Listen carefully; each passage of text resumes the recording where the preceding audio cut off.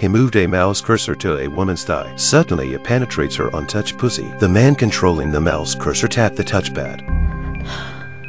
Anna felt something bad, but before she could figure out the source of the problem, Jack continued to rub his fingers back and forth on the touchpad. As he worked, he watched Anna's reaction. He observed that she had started to clench her fingers on the desktop. Her glasses were also removed in a panic. Anna was in pain from the torture. Jack knew the time had come, so he put his 30 years of single-hand speed on the touchpad and accelerated it to 150 mph. Jack watched her expression closely. He sped up to 100 mph just when she needed it most. Finally, Anna could no longer resist, getting up and running to the toilet. Jack rushed to the bottom of the computer for fear that Anna would notice the strange behavior of his, but she could never have imagined that she was being assaulted by a mouse cursor. Just this morning, Jack suddenly found that his mouse cursor had run into the real world.